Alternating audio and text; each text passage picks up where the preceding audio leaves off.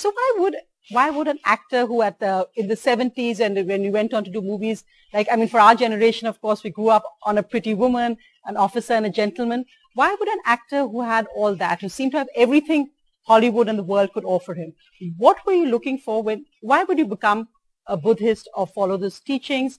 And how would you reconcile being called the sexiest man alive to being a simple Buddhist worshipper? I wanted to know why I was miserable and everyone else was miserable.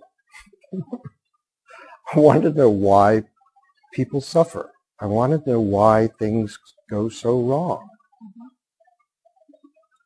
And as you know, it's the first noble truth. After the Buddha had, many lifetimes of evolutionary work on himself and became the Buddha, the universal being,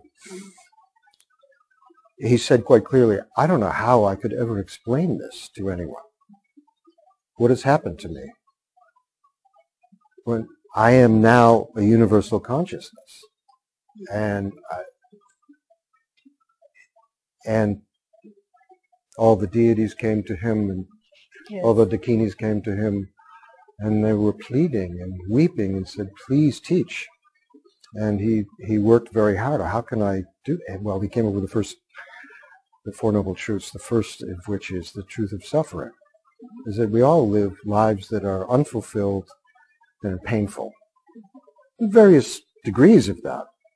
But there's a basic kind of frustration and sense of incompleteness that I think we all have. And then he said, well, there are causes for that. There's reasons why we feel that way. And then, there is a way. If you remove the causes, you don't have that suffering. And then there's a path you can actually follow to get there. But the reality is, we are all in various degrees of suffering. And that's what I was concerned about. My own, but also as I looked around me, everyone else is suffering.